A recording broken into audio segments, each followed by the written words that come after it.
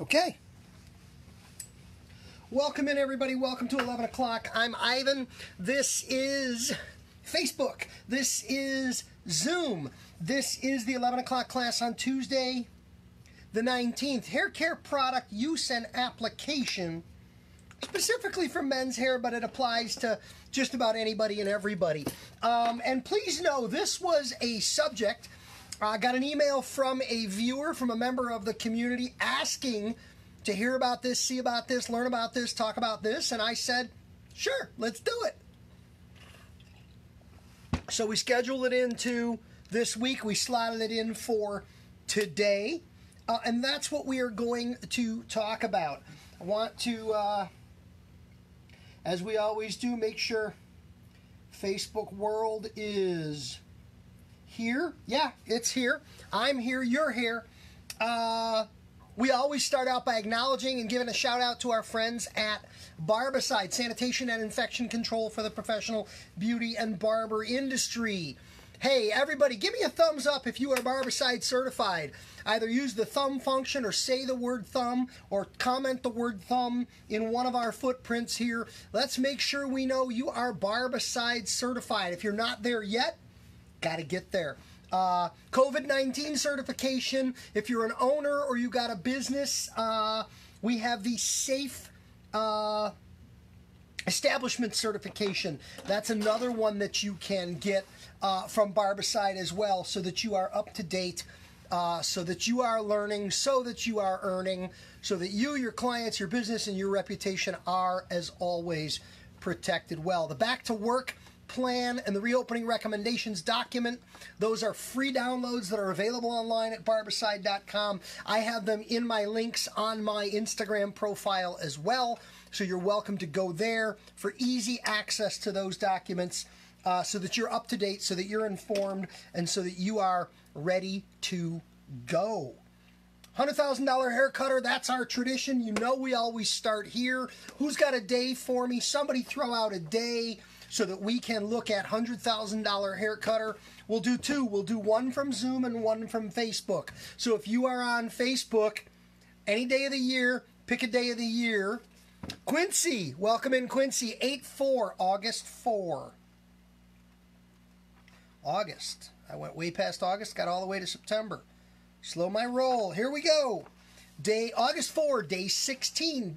149 days remaining in the year. Brand yourself. Branding is defined as the process of creating a unique name and image of your business, product, or service in the minds of the consumer. Very important to understand. Branding does not exist in your logo. Branding is what you are in the mind of a consumer. It may be an extension of your logo, your name, and some of those things. You'd better be branding yourself. Everyone cuts hair. How does a consumer spot you within the marketplace of hair cutters offering haircuts? How does a consumer remember you from amongst all the haircuts they have experienced?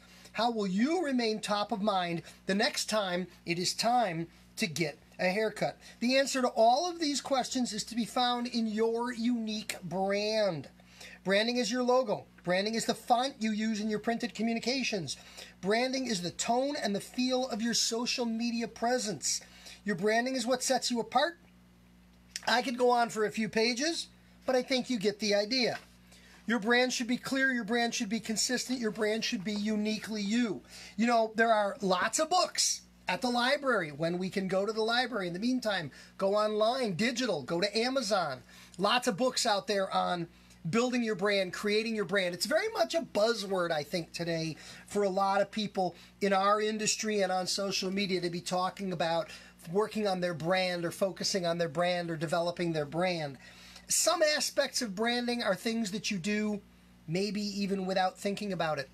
And some other aspects of your brand are things that you are very, very deliberate in crafting. And I think there's some important distinctions there. But knowing who you are and defining that in the mind and in the eye of your customers, I think becomes very important. Let's see if we got a date offered up by the folks at Facebook. Okay, let me just see here. Wyoming checking in. Good to have you. Monica's here as always. Monica's a regular. You're welcome. Miguel says August 2. All right, here's a thumb. Here's a thumb. Here's a thumb. We like all that interaction. Tyler asked a question. Can you review again the products we would use during a haircut before cutting the top? We can talk about that. Tyler, bring that question up a little bit later as we get into the program, and we can review that specific to top cutting. But I think there's a lot of choices for cutting with product in the hair. We'll talk about that definitely. August 2 was Miguel's request. Let's turn to August 2 for a second reading from $100,000 Hair Cutter. You know, it's such a part of our tradition. August 2, day 214, 151 days remaining in the year. Now, in our last class, somebody had picked the date that talked about handshaking. And we talked about handshaking being such a coronavirus no-no. Well, here's where we flip the script in the total opposite direction. You hear me, Roger? Here we go. August 2, day 214, 151 days remaining in the year. Accept credit and debit cards. We live in the age of virtual money. Plastic is faster, safer, and easier to handle. Clients will spend more when they spend on a card. Phone app-based credit card clearing services are easy to use, and the rates are lower than ever before. There are no reasons left not to take credit and debit cards for haircuts. Cash will be vanishing before the end of your career. The sooner you get on board with plastic for payment, the faster your business will grow. Business transacted on credit cards provides valuable tracking information, records, and accountability. Let's break this down a little bit. Let's talk about taking credit cards on a couple of levels. Number one, in the coronavirus world, we don't want to touch dirty money. That's pretty simple. We want to speed up the transaction process. Click, click.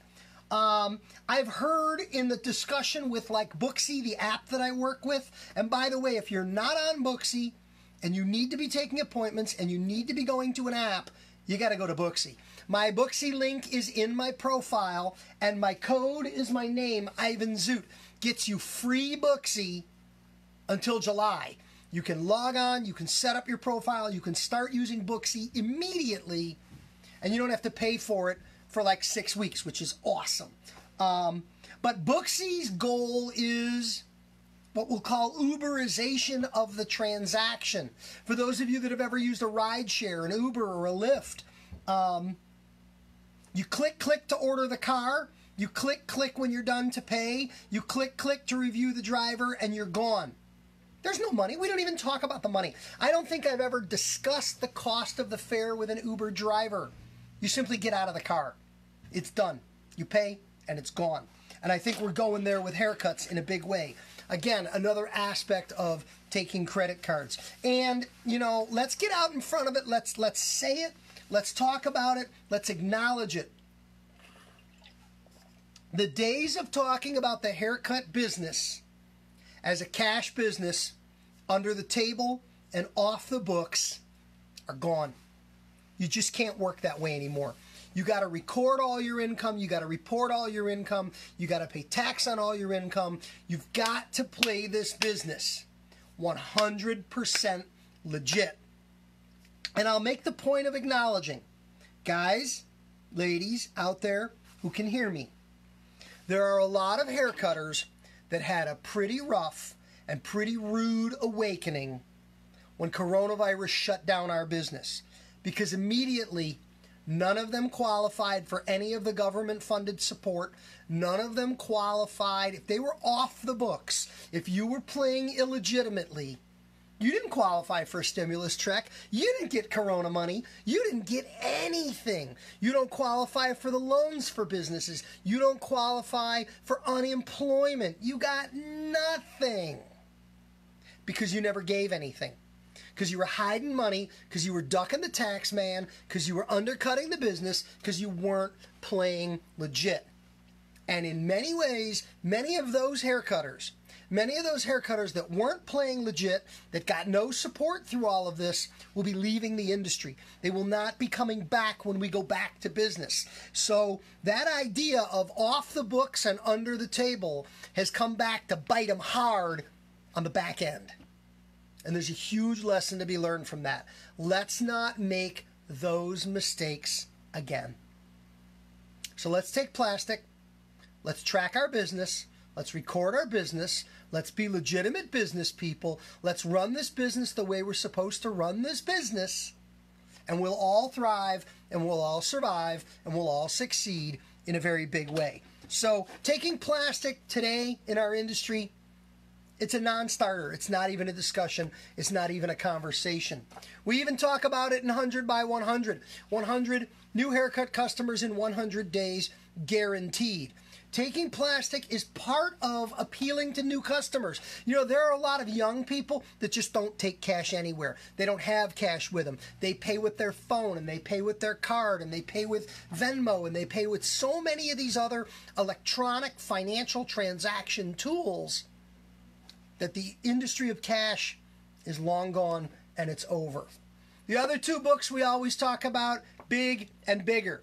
Big Busy Barbershop, Bigger Busy Barbershop, the two-book set, Year 1, Year 2, Weeks 1 through 52, 53 through 104, to build and grow your business. And don't forget, now we have the 4-book set.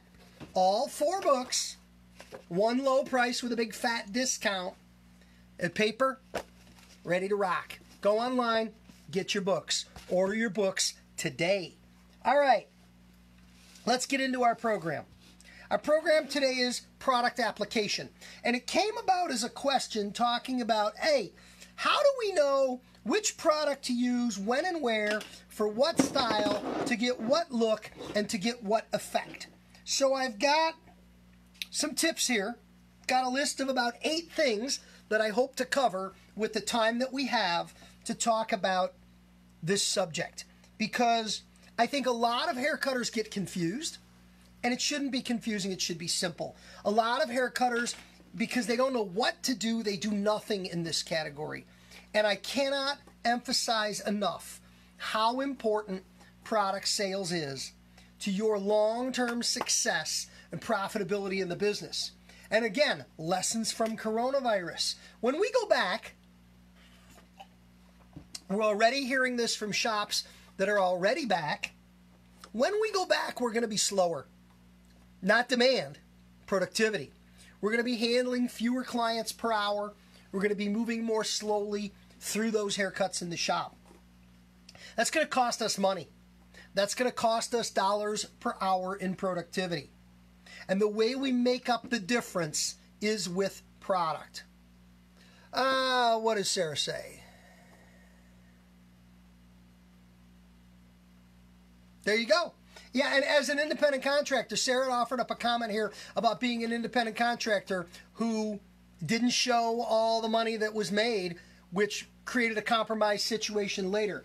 As an employee, as an independent contractor, as a booth renter who's essentially running your own business, you've got to take the books 1,000% legit. So we're going to find out we're running behind. Previously, we did 2 haircuts an hour. Now we're down to 1. We're moving slower than we ever did. And of course, Zoom just tanked. Apologies, guys. We're going to try to reboot.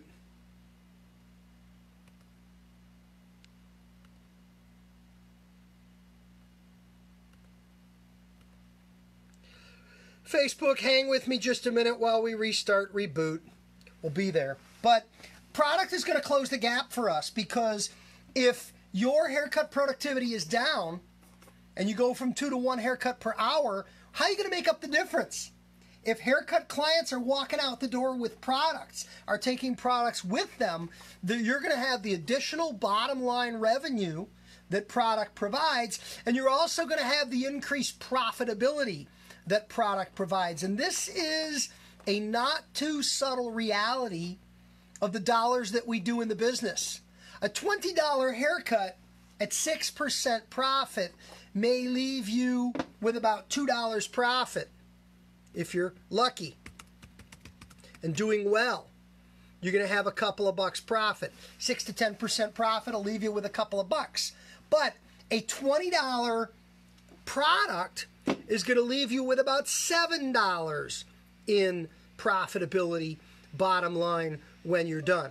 So the difference between the bottom line profitability of hair care product versus the bottom line profitability of haircut services can be huge without putting too fine a point on it. You really want to be sure that you're going to get product dollars when we're going to get our retail dollars, or when we're going to get our service dollars. You're going to need it. Product will close the gap for you. And the truth of the matter is, if you don't, welcome back, Zoom, if you don't have product dollars, you're going to be in trouble, because those product dollars are so vital for your bottom line. So that's the big reason on why I think product is so important, and why we need to see haircut professionals running to product opportunity.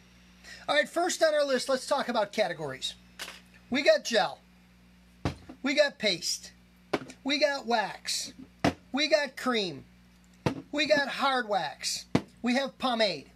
There's clay. There's so many different categories of short hair styling product. There's mousses. There's so many things. However, there's not as many things as it appears. And a lot of times there's confusion created in the interest of marketing. Brands and manufacturers want to have new names for things, new descriptions for things, new titles for products. Now I want to show you something. This is Style Cream.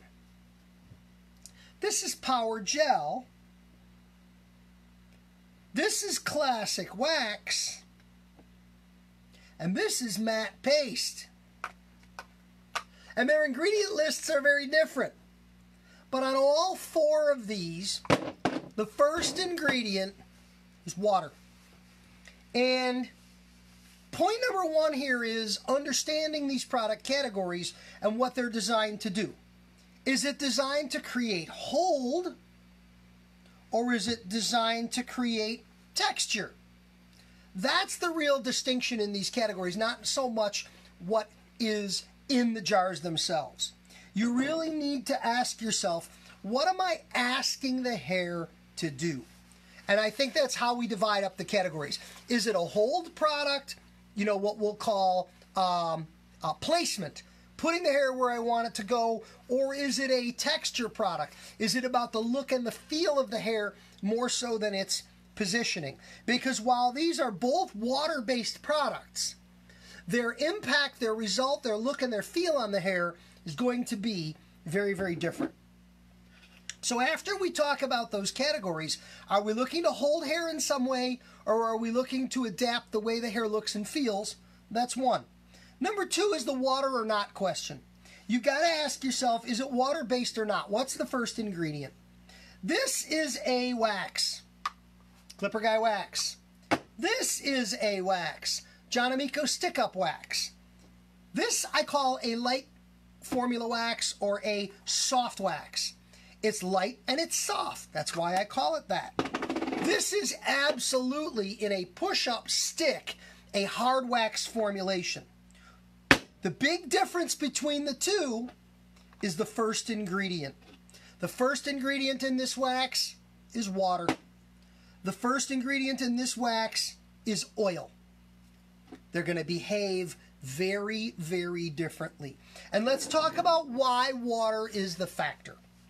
As you know, water is responsible for breaking the hydrogen bonds in hair. When hair is wet, it behaves in its natural texture. Wet hair, curly hair curls up. Wavy hair waves up. Now we can blow that hair dry straight, and we can flat iron that hair dry straight, and we can style that hair straight. But as soon as it gets wet, it's going to revert. So as an example, if I'm blowing up the front edge of a flat top or the top of a pompadour, if I'm getting on a haircut, and we're going to get a haircut over here to talk about. If I'm getting on a haircut and I want that front edge high and tall, I would wet the hair, and then I would get a blow dryer and I would dry the hair, and I would be pulling it up as I dried it. I would be drying and pulling and drying and pulling and drying and pulling. and I use, and I'm going to go grab a dryer so I can actually do this. Hang on with me here just a second.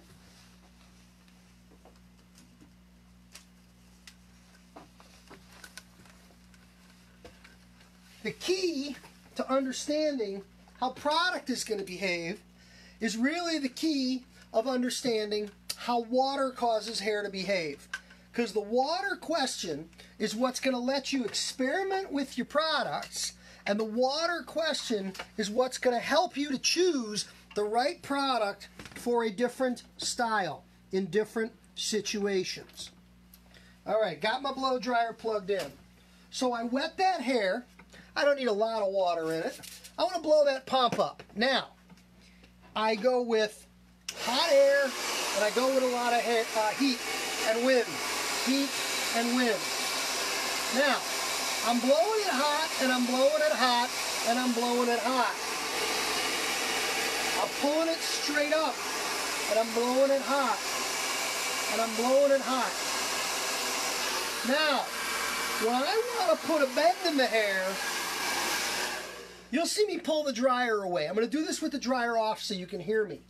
I hold that hair up and I blow hot, hot, hot, hot, hot. And when I hold it up there, hot, hot, hot, hot, then I drop the dryer. When I drop the dryer, ambient air rushes in, air cooler than the dryer, and it puts that bend in the hair. So I got a nice little bend in the hair. I'm going to exaggerate the bend now. Watch what I'm going to do. I'm going to put a hard crimp in the hair, at the front of the hair like that. High and hot. Watch. Hot, hot, hot. Pull it away, cool. I can either pull it away or I can use the cool shot button. See the crimp I just put in there? I put that bend or that crease in the front of the hair like that as a hard crimp into the front of the hair. That is very different from the soft blow that I put in there initially, and that is a result of the cool air. Hot air bends hair, cool air locks it in place. Now I'm going to straighten that out. I'm going to take that bend right out of it.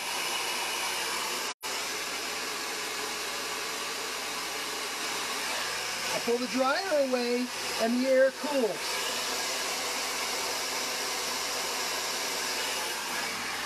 Now, if I have created that tall front on there, and I want that to stay high and tall like that for my style, I do not want to use a styling product like a gel. Now is not the time to put the gel in. If I wanted that nice and tall, I would have put the gel in when the hair was wet, and I would have used the gel to support the blow dry coming in here. And by the way, there was a little bit of gel in there, so that's what we got. But what happens if I gel this right now?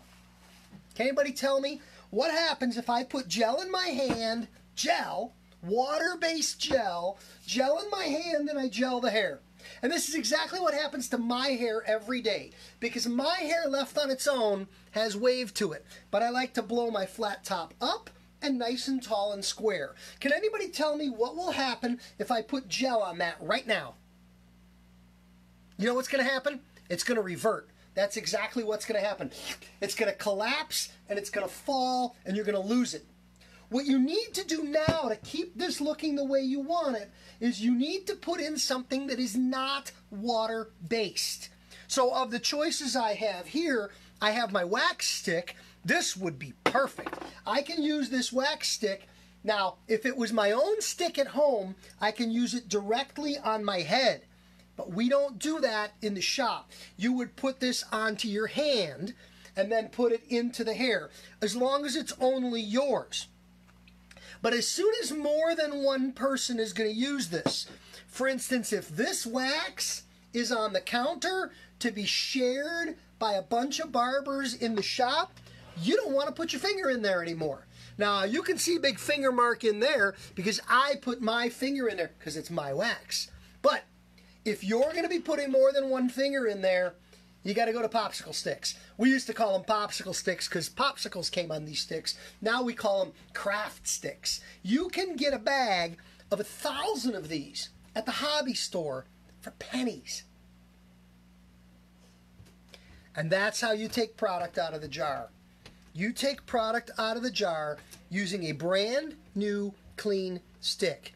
You go in, you take it out. Now there's a couple reasons why we use this way. Number one, it keeps the jar clean. That's a sanitation issue. And post-coronavirus world, it's going to be even more important. Number two, this is how we show clients that's how much you use. On the stick, that's how much you use. And then we put it in our hand, and then we put it in the hair. I'm going to wash my hands. It's no problem.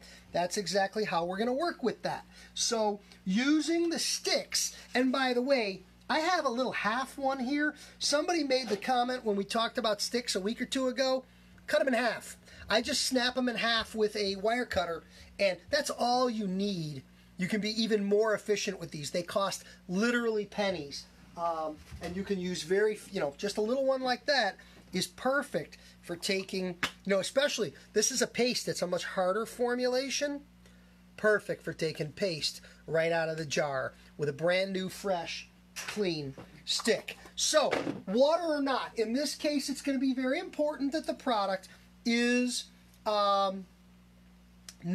water-based. If I want to style this like this after I've blown it dry, I want to use a product that is not water-based. Now, let's pause for a minute and talk just a little bit about that water or not conversation when it comes to some products. If you go online, I think on Facebook, there's a pomade group on Facebook, and some of these pomade fans, some of these pomade users can get pretty militant.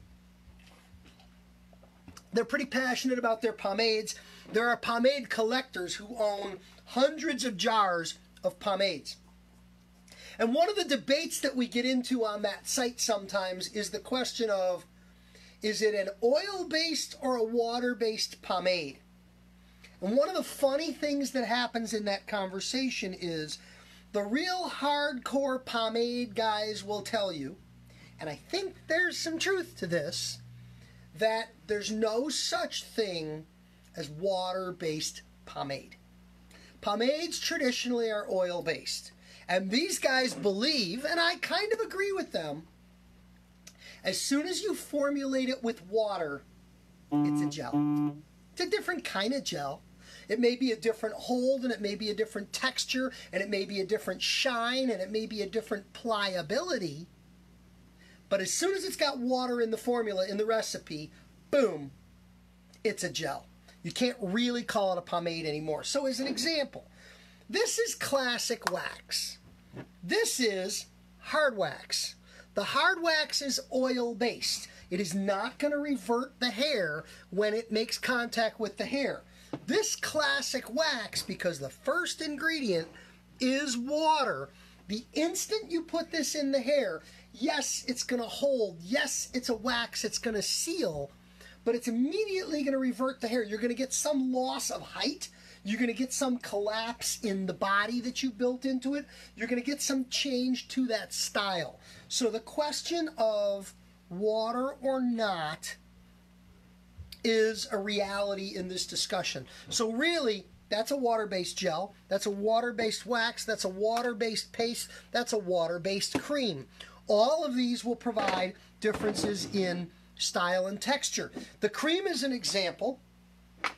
And I mean, here you look. The wax is more clear. The cream is more opaque. And the paste has a much sort of drier and grittier feel to it. However, in all four of these examples, all four of these products have water as the first ingredient. That means it's the greatest ingredient there. The ingredient lists vary in length, and the positioning of certain items varies within what's going on in there. This cream, if you read the ingredients, is actually more of a wax in terms of what's going on in there. This cream is beautiful for not straight, but hair that has some wave and curl. You get wonderful separation, you get wonderful texture, you get wonderful pliability. So it's really about experimenting with the product. We've talked about using spatulas or using popsicle sticks in our pucks and jars. We've talked about using it as an opportunity to show the customer or the client just how much we're going to use. So let's talk about these items. Let's forget about the fact that they're water or oil. And let's talk about what is traditionally expected of these things within their categories. Gels traditionally can vary in hold. We have light gel, medium gel, firm gel, ultra firm gel, and at the high end of ultra firm gel we have the hair glues. I used back in the 90s, I was a hair glue guy because man, I wanted rock hard and I wanted tall and I wanted it sticking up. Loved my hair glue, and there were several that I used, and a lot of those they were water based. But some of these, I even have one that we have in our John Amico line. It's called hair glue. And what we do with that one is we turn the faucet on before we put it in our hands. Because once we put it in our hands and we put it in our hair, we don't want to have to touch the handle on the sink to get our hands wet, because most of them are water soluble. They'll break down, break away in water, and a little bit of soap, a little bit of detergent, a little bit of shampoo will completely remove them from the hair. So that's your gel category. Your gels can vary. Most of them have shine. And there's a difference between putting a gel on a dry hair versus on wet hair. When you put gel into wet hair, you can air dry. You put gel into wet hair and you do what's called wet sculpting. You'll put that gel in wet hair, you'll comb and distribute it as you wish, and you'll leave it alone and you'll let it air dry. That is generally done with gels that are either the rock hard ones where you just want that stiff solid look, or the more medium hold ones where you want some positioning. Again, gel for positioning. The light hold gels are more used underneath when you go in and roller set or blow dry. You put it into damp hair and then you apply heat to it to activate and to hold it. Shine levels. Generally speaking, gels that are air dried will be shinier. Then once you blow dry them, you'll blow dry a lot of that shine out of them. You won't see the shine from a lot of gels. Let's talk about waxes. We have two that we're talking about here. This is a light wax. This is a water-based wax. This wax is going to create softness. Wax will never really dry in the hair. And if you put wax on dry hair, you will literally waterproof the style. If you blow dry a flat top up with some gel, and then you put wax on a flat top, you can go out in the rain.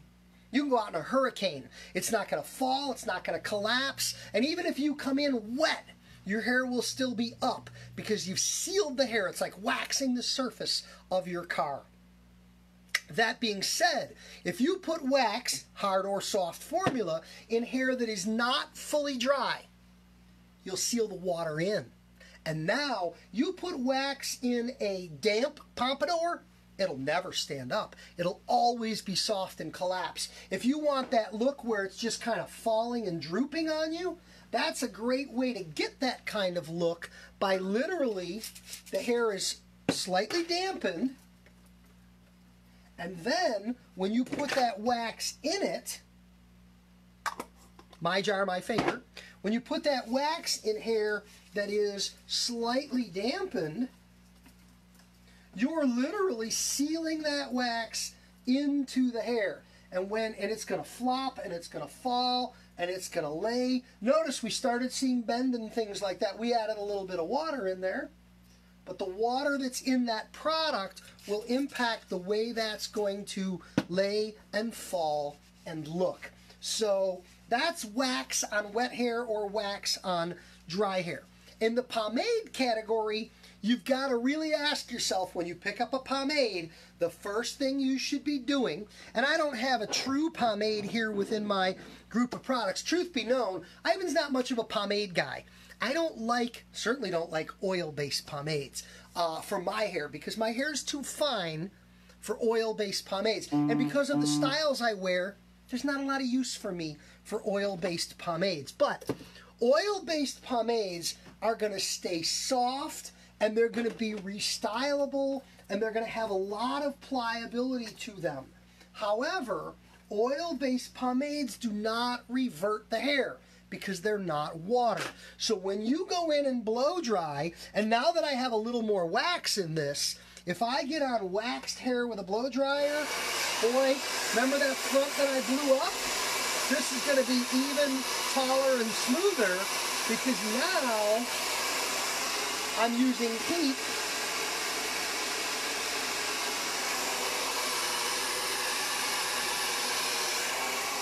See how that picked up a little bit of shine? And it picked up, now from the wax combined with the heat, we've got that a little bit taller and a little bit smoother and a little bit slickier because I've kind of softened or melted that wax into the hair. With your pomades, water or oil. If it's water-based, it's going to revert the hair a bit. If it's oil-based, it's not. So if you've got a guy that you cut a pomp that's got wavy hair and you blow out a pomp on wavy hair, oil-based pomade, not a water-based product. I could use an oil-based wax or an oil-based pomade, but as the instant I put this style cream on that pomp, the hair's going to revert, and you're probably going to be disappointed unless that was the result you were looking for. Last in the category are some of your pastes, and pastes are generally your matte products. This particular one is called matte paste. It doesn't have any shine to it. If you put it in wet hair, it's going to stay very soft. It's really not going to dry. Pastes are generally not designed for wet hair. Pastes are designed for final styling. They're not about hold, they're about texture. Pastes are about how does the hair feel. Some people really don't like paste type products because the hair feels dirty. Some people love these kind of products, the pastes and the clays, because for them, really clean hair doesn't style very well. They absolutely have to have product in the hair to give it that one day or second day dirty feel or look to create the texture they're after. My son is an example. My son's hair is a little bit longer now. He hates his hair the day that he washes it. Because the day that he washes it, it's my hair, so it's fine. It's my hair, so it's got some wave to it. And it just absolutely goes when it is freshly clean. But 1 or 2 days dirty, all of a sudden his hair's got the texture and the feel that he likes. And quite frankly, it looks better that way. So it's about knowing that. That being said, be aware of shampooing these products out. If you're using a lot of oil-based products, you might need 2 latherings with shampoo. You're probably going to want a little more of an aggressive detergent shampoo. You're probably going to want a shampoo that's got a little bit of a higher pH to it to really get that stuff off of the hair to get you going. If you're primarily using water-based product, the water-based products will mostly remove from the hair even just by rinsing. And 1 light lathering with a reasonably gentle shampoo will take those products out of the hair completely. The last 2 things on my tip list with regards to product before we go to Q&A, and I hope we got a lot of great Q&A coming from this product discussion because there's so much to talk about when it comes to the unique behavior, characteristics, and specialties of product. You learn by playing. The best way to learn what does or doesn't work is by playing with product. Now, I don't want to go too far down the product knowledge rabbit hole because I know people, I have friends in the business who if you say to them, phenoxyl ethanol, that's right there, or I can't even pronounce this. Ethyl hexyglycerin. I don't know what the heck that is. There should be a good one here. We have cetarate 20. We have polysorbate 60. We have caprihydroxamic acid, maybe, I don't know. I can barely read English when I read this stuff. I'm going to save this class, David. You're going to be able to watch it on replay. But my point is this: product knowledge. The best way to learn about products is to play with products. This is what we used to do when I had my shop. When we'd get in a new product, we would get a couple of them as testers. We would label them testers so that everybody knew these were testers. And I would give them to the members of our team and send them home, and I would tell them, use this in your hair. Use this in your hair. And I would sometimes get them back, and there would be no product missing. There might be a fingerprint in the middle where they put their finger in and took their finger out, and they went and they smelled it, and they went like this. Hairdressers love to do this. They'll take product out of the jar, and they'll go like that. And they'll rub it around in their finger. I don't know what the heck they're doing, but they're not gaining information. What you need to really do when you do these things is you need to get it in your hair. And what I used to tell people is, we have shampoo in the back and we have blow dryers in the front. I want you to put this Clipper Guy Classic Wax in your hair. I want every single person that works on our team to put this Clipper Guy Classic Wax in their hair. Now, as soon as I say that, you've got a girl, maybe you've got Jennifer, and Jennifer's got long, thin, fine blonde hair. And you know that this wax is wrong for her hair. And I know that this wax is wrong for her hair. And Jennifer knows that this wax is wrong for her hair. And I still want Jennifer to put it in her hair. We can shampoo it out. She can style and dry her hair when we're done. But part of understanding product is knowing why this product is the right product for you. And part of understanding product is knowing why this product is the wrong product for you. And believe me, when you put this matte paste in 4 different guys with 4 different types of hair, you will immediately understand exactly why it's right for him and it's wrong for him and it's good for him and it's not good for him. You know, when people talk about products, hey, that Clipper Guy Power Gel, is that good? Well, it's good for the right thing.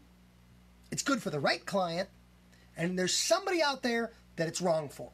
And that's where we need to understand this. And this comes down to what I call usable product knowledge. Product knowledge is knowledge, usable product knowledge is product knowledge gained by using the product. Product knowledge is not reading the label. Yes, I want you to read the label. And I'll tell you, generally, everything you need to know is on the front. This is Clipper Guy by John Amico Power Gel Firm Hold Medium Shine, 8 ounces. That's pretty much what you need to know about this product. The only other question is water. Water's the first ingredient. That's on the back. Okay? But product knowledge is not memorizing the ingredients. Product knowledge, remove a small portion with fingertips, warm in palms by rubbing, apply to damp or dry hair to create a natural, organized, or chaotic look that will last all day. Now, natural, organized, or chaotic look. That's all about texture. That's not about positioning like your gel. Work a small amount between palms and apply evenly through damp hair, style as desired. We kept that one kind of simple. But usable product knowledge is product knowledge gained from using the product, not from reading the labels. I'm not impressed if you know how to pronounce the ingredients on the back of the jar.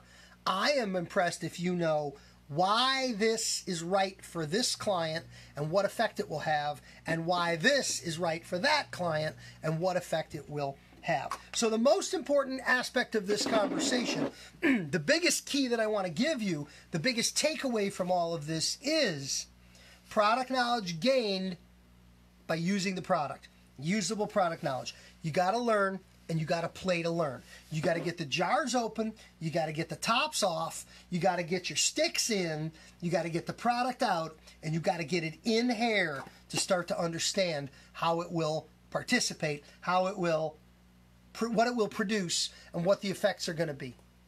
All right, guys, Q&A time. In the whole product category, what do you got? What do you know? What do you want to know? How can I help you? Let me know.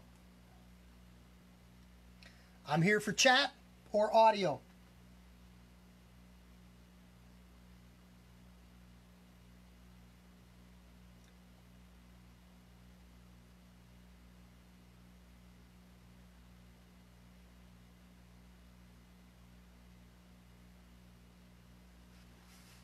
Anybody?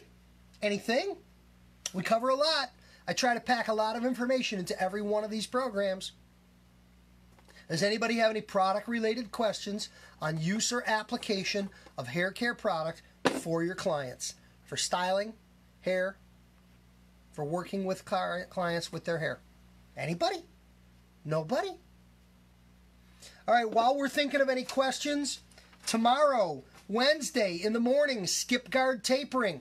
That's going to be a clipper class. At 11 o'clock is Be Green, environmental issues and environmental awareness and environmental initiatives for barbershops and hair salons. How to go green, turning green into green. Green, good for the environment. Green, good for your wallet. So we're going to talk about green on Wednesday. Thursday is Clipper Clinic, episode 3.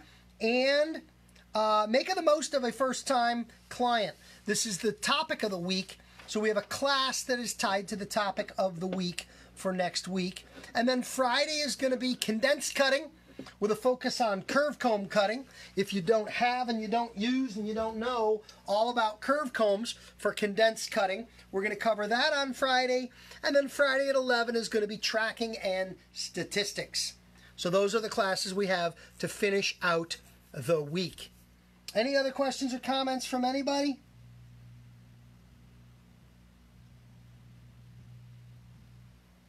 All right, guys. You're welcome. Hope you have a great day. Coming up on 12, it's going to be lunchtime, and we'll see you again right here tomorrow. Take care, everybody. Bye-bye.